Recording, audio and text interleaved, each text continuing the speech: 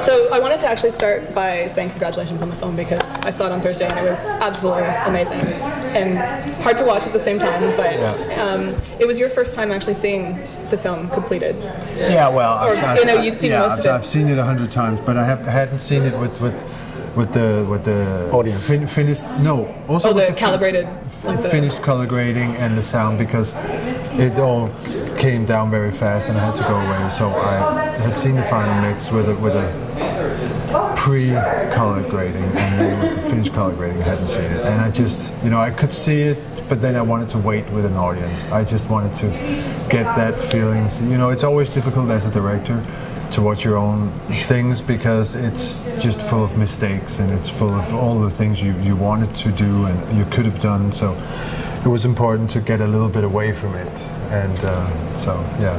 What was it like staying with the audience for both of you? It was a fantastic experience. I'm always a little insecure until I get people's reaction, because I always think I can do better, So I don't relax until I see people's reactions. So I was pretty satisfied with the standing ovation for 5 minutes. Oh, actually, I got a little uncomfortable at the end, because I was like, what am I going to do?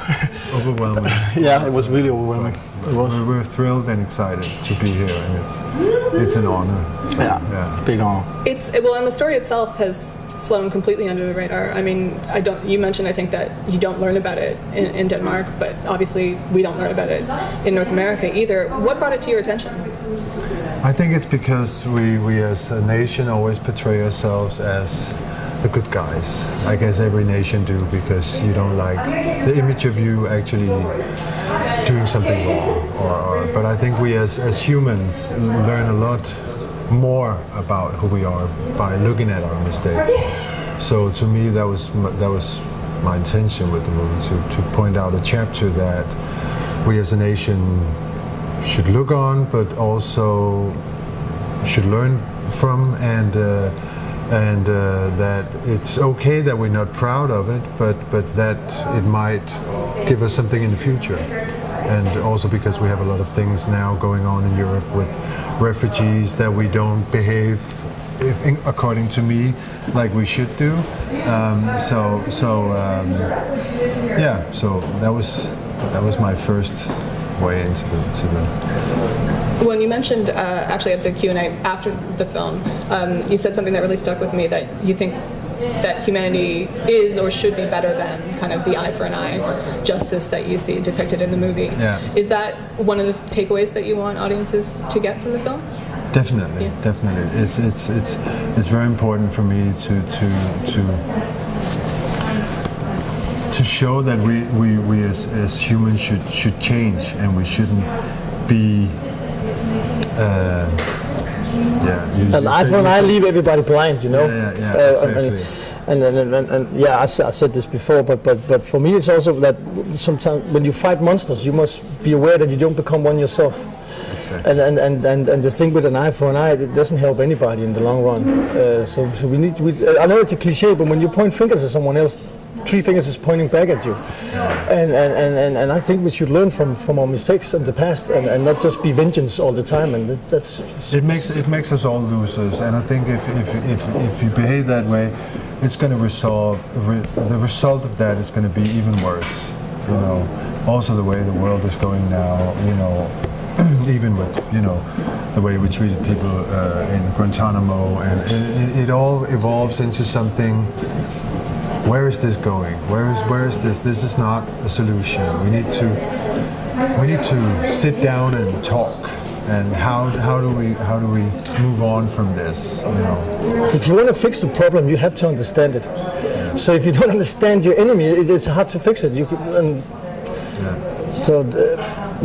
Well, and there's a tendency, I think, in conflict especially, to dehumanize the other side so that you can kind of move on with the task at hand. And your character in particularly, I think the catalyst for him is when the boys become human to him.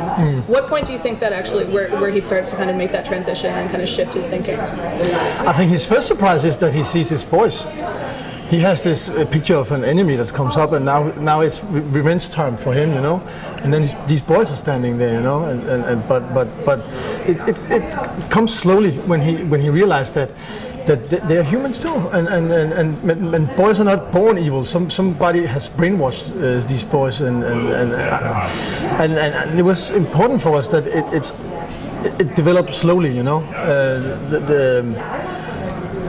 the drama is underplayed all the time, and it works better. I think it's like, if you scream all the time, you lose the danger side of it. But if you all of a sudden speak slowly and loud, then it's like, oh, what's happening now, you know?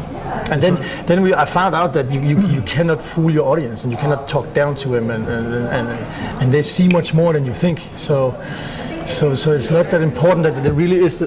He's translating, you know. It's transforming, yeah. It was also important for us. That's why we shot him from the back. When, for instance, when he's screaming for his mommy and screaming for the sergeant, that I didn't want the audience to know whether he went out there with the morphine if he was tired of him screaming or because he was feeling sorry for him. It was always, you know, is this where he changed, or is this just because he can't stand the noise? So I was going to ask that, if that moment is kind of the catalyst, but you leave it kind of ambiguous on purpose. Yeah, I try to leave it open because it should be a smooth transition, so to speak. Yeah. Well, and the boys in the film are, I mean, they look so young that they have that look of innocence to begin with, so you can see what he sees when he first is confronted with them. What was the casting process like for choosing not just the 14, but Roland and Mikael as well?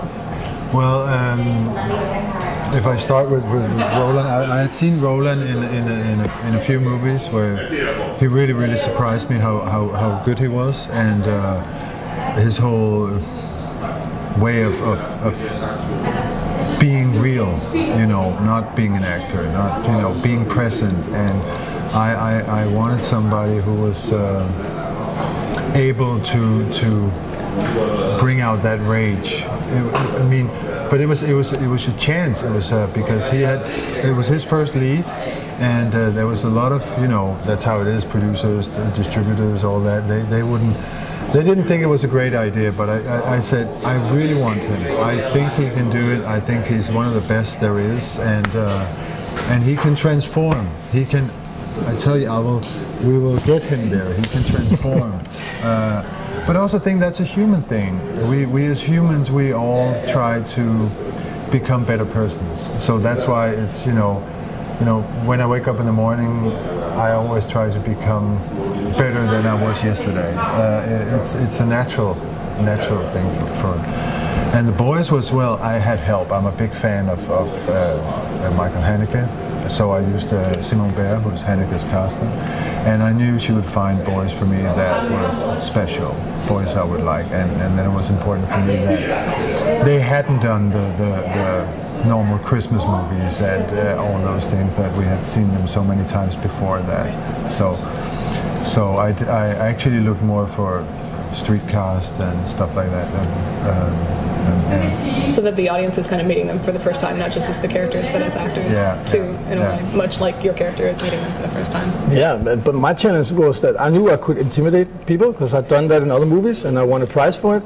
But could I make empathy, and could I make people cry? And that was.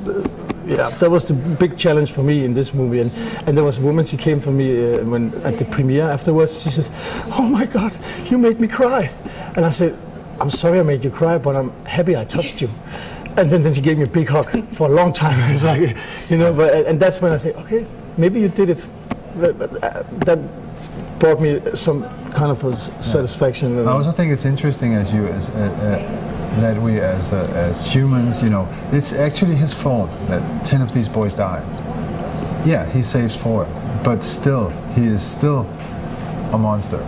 And why does he do it? To live with himself or to set them free? It's also a fine balance. Is it because he has to live 40 more years and he has to be able to look at himself in the eyes? I think that's an important question. Why do we do the things we do in life? Why do we make the choices we do? So that's also what I found interesting with the movie, and it's that in some movies the heroes are always good, and the bad guys are bad. But we as humans are not like that. We all have a good and a bad side in us, and we have to face the bad side every day. And I thought it was really interesting to work with in this movie, you know, and this transition he has in the movie he's fighting with it all the time. He knows what's right, but he's still doing something wrong. And then he tries to make it up in the end. But is he a hero or is he not a hero? Is he a good guy? Is he a bad guy? Is he just a human? Yeah. You know, that's the big question. In my world, he's a simple guy, but deep down inside, his values are good. You know, deep down inside, there is something good inside us all. But that's you know, when you fight monsters, you must beware you don't become one yourself. Nietzsche said that when you glance into the abyss also glances into you. And that's what it's really about. Well, and I think it's incredibly compelling in the movie because you do understand, even though they are kind of the bad guys in the film, they're not typical or standard in that sense because you understand where their anger comes from. Totally. You don't necessarily agree with how it then manifests itself, but it's relatable because you understand. I mean, as you say, the enemy that he had in his mind isn't the enemy that he's confronted with. And I think I think it would be like that. Oh, if you get to learn your enemy, you get to learn to know him, then you would discover, hey, they're just like me. Why do we hate each other? Yeah. And you filmed on the West Coast where the movie actually takes place. Yes. Was that incredibly important for you to have? Yes, there? and it was actually almost not working because it's the only untouched area in Denmark. It's a military area, and they do rehearsals every day. So, but eventually they gave us 5 weeks to shoot there.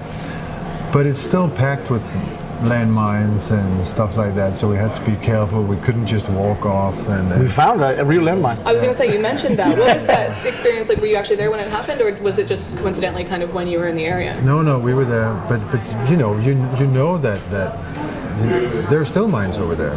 You know, so I don't believe they found them all. There was someone who said that Martin did with sand what Spielberg did with water. I heard that, and I'm not going to lie, it is going to make me think twice before stepping on beaches. Yeah, I think you can rent a lot of cheap summer houses in Denmark next summer. After that, at the West Coast. Yeah, well, and you said that you might have single-handedly kind of messed with Danish tourism. I can see that, but as an actor, does that really add something for you to be able to build on? Definitely. The whole history about it and the atmosphere, the wind was blowing, the sand in your eyes, and everything added up to make it more real. It has a lot to, and also we was taping in a real German base in Germany, North Germany. It all added up, and it helps me as an actor a lot to be at the right places. It just adds something to it. Well, and the film you mentioned was filmed on handheld as opposed to. Yeah. What made you go with that decision? Was it kind of the intimacy that kind of provides to the audience? Yeah, I would like it to feel alive, to feel that it's almost breathing. And my wife, who's the DP, she's awesome. And she does the most smooth handheld ever, and it's with long lenses, and even some of the second unit DPs who came on, you know, we just had to let them go because they couldn't hold the camera as still as we wanted to. So she was really strong with the. Well, and there's one particular moment in the film that stood out for me in terms of the shooting of it too. Is that it's a wide shot when Ernst walks purposefully into the field of landmines, and you can see the boys and your character watching, but the sound is different as well. It's the only explosion in the film that doesn't have that sound. Is quiet. Yeah. What made you kind of make that decision? I thought it was a really interesting choice. I think, you know, we've had all these explosions with big bangs, so because it's a shot where we expect so we all sit like this, and if you that was me during the movie. Yeah. And if you do it without sound, you will keep that feeling instead of exploding the feeling into the next scene where he's sitting. You know, you prolong the so yeah. It's an amazing movie. Thank you so much for your time. I was really glad to see it.